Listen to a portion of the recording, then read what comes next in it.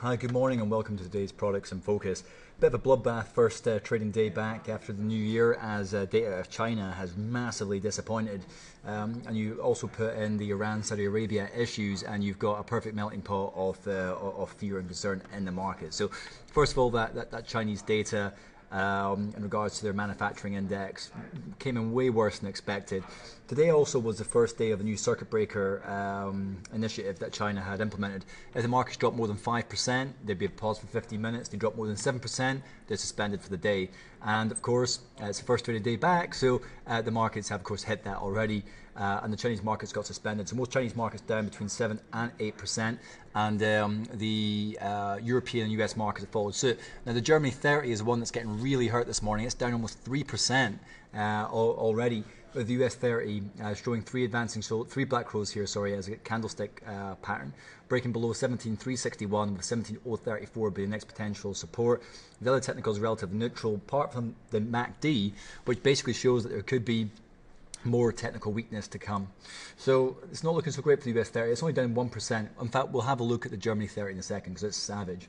So looking at the UK 100, it's down 1.2% so far this morning, getting close to that 21 period SMA, halfway between two ranges with 60 spot 73 being the next potential level. So what we should do, let's have a look at the Germany 30 because this will give you a bit of a flavour. It's actually gapped much lower this morning, so that shows you where we are. So if I get my drawing tools out here at the moment, you can kind of see that that's your next potential support. Arguably, yeah, you probably take this tip here. So you're in between two ranges right now. You then continue to follow back, look for the next tips of these candles when you're looking to construct your support and resistance levels. So that's kind of what you'd be looking at. It's a horrible gap to have first thing this morning. It is off the session lows, if I'm completely honest. The other technicals are still pretty neutral, to be honest. And then 10,125 is a potential support, with almost 11,000 being the next potential resistance, but we're a good bit away from there right now. So that gives you a flavour of Germany 30. Looking at Japan 225, dollar yen has, so obviously yen has been flavour of the day. Dollar yen collapsing down to almost 119. And that yen strength is dragging Japan 225 down much lower. Really bearish engulfing pattern again today. 18,306 is the next potential support level to be aware of. Let's have a look at that dollar yen. Finally getting that breakout with 119 being the potential support. After that is 117 spot 36, and you take the tip of this candle as well. Very aggressive move by the yen this morning as people are buying the safe haven. So looking at crude. This is a bit of a tough one to play right now because obviously if Iran and Saudi Arabia, if the tensions flare up even more, that causes a bit of a problem for supply. Bearing in mind where Saudi Arabia is with their production just now.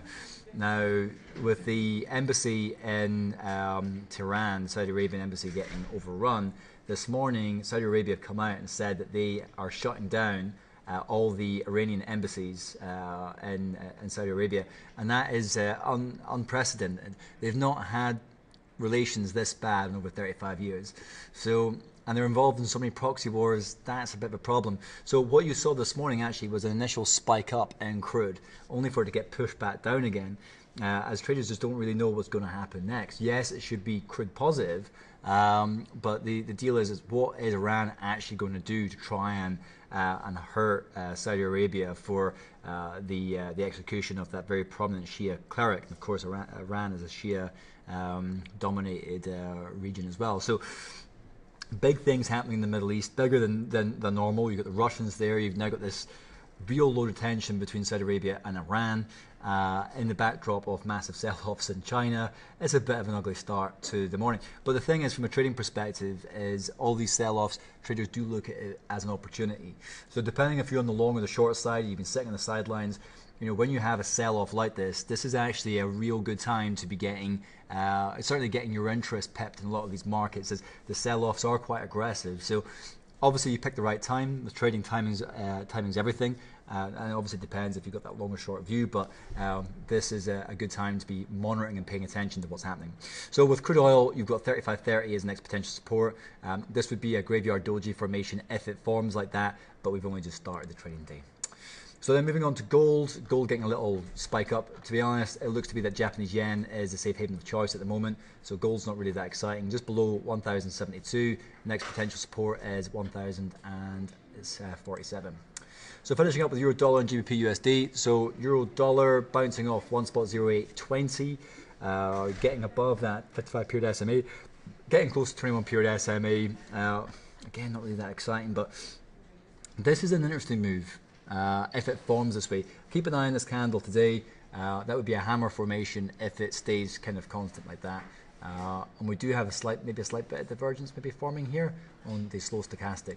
Regards to economic data, we don't have a huge amount now that we've got the Chinese data out of the way, which, as I said, was a bit of a miss. Not a massive miss by any stretch of the imagination, but the market has taken it to be quite negative. We do have PMI from the Eurozone, from Germany, from the UK. Then we've got CPI from Germany, and then finishing up today with PMI from the US. And on Tuesday, we've got unemployment claims from Germany and CPI from the Eurozone. And then Wednesday, you've got PMI again for the Eurozone, trade balance, factory orders, PMI again, and of course the weekly petroleum data updates from the US. So that's going to be quite a big day there on Wednesday. Obviously Friday brings you non-farm payrolls. And just to finish up with GBP USD, slowly moving that a little bit lower versus the US dollar.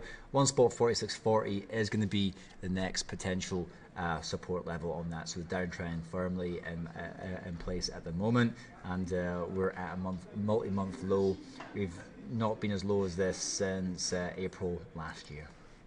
So that gives you an idea of what to expect. So guys, keep your eye on the chart forum, keep your eye on the Germany 30 of course, and make insights part of your layout going forward, and join me again tomorrow to find out what happened next.